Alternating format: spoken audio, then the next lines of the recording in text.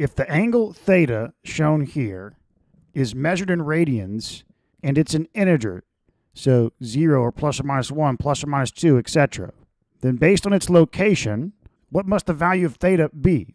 Well, we know that radians represent how many radiuses have been rotated about a circle.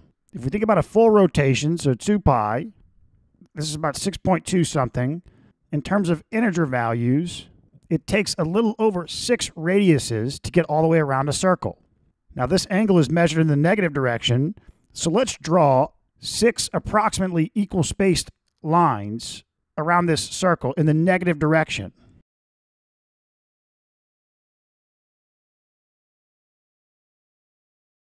So we can see if theta is an integer value, it's too far from theta is equal to -2 or theta is equal to -4. So theta must equal -3.